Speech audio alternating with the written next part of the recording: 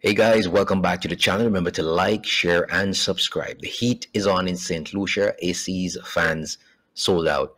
Not sure when stocks will be back in. It's heat and more heat in St. Lucia. As a matter of fact, the whole Caribbean. The current weather conditions places persons at risk of dehydration and its related effects, which include dizziness, fainting spells, and heat stress. Without taking the proper precautions, extreme heat can lead to heat stroke and even worse, death.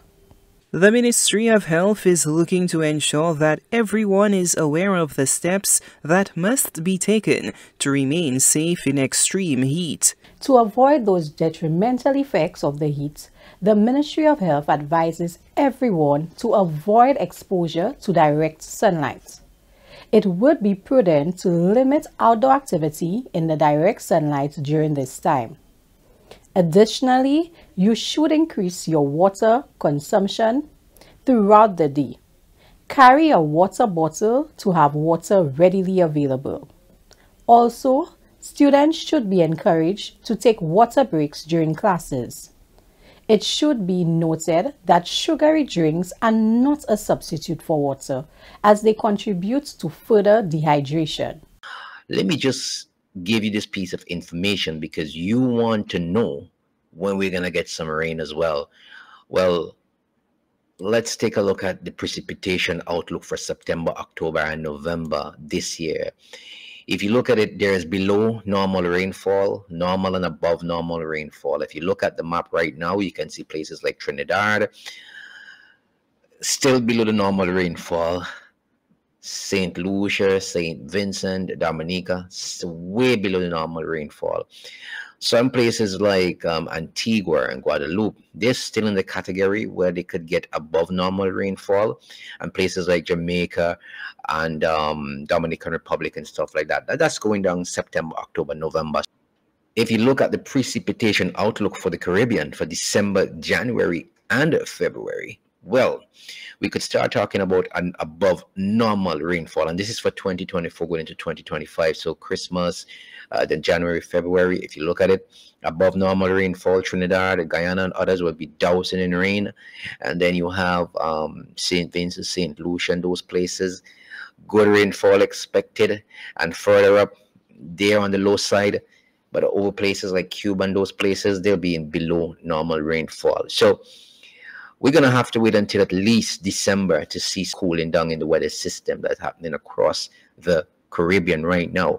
But let's take a look at what's happening in St. Lucia, though, because I understand that everything is just going in terms of fans and ACs and stuff like that. They're being sold out in St. Lucia. It says fans, air conditioners in high demand as temperatures soar in St. Lucia. Stay indoors and only go outside when needed, says a Castries business owner responding to the sweltering heat grappling St. Lucia.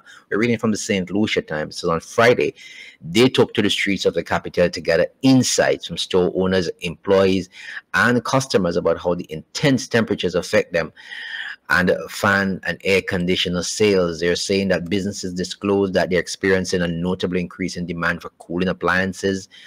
One store, Rainbow Department, they sold out their stock. They're saying this year's heat is worse than anything we've experienced before, the manager stated, highlighting the ongoing struggle to keep customers comfortable. Workers at Phoenix in Castries also noticed a trend with an average of 4 fans leaving the store daily since June. So the heat is really on in St. Lucia. Let's continue with this article. It says the store is now completely out of stock and remains uncertain when new shipments will arrive. Matter of fact, one employee lamented this year is unbearable. Even after a shower you sweat, one fan isn't enough. And that's the complaint all across the Caribbean.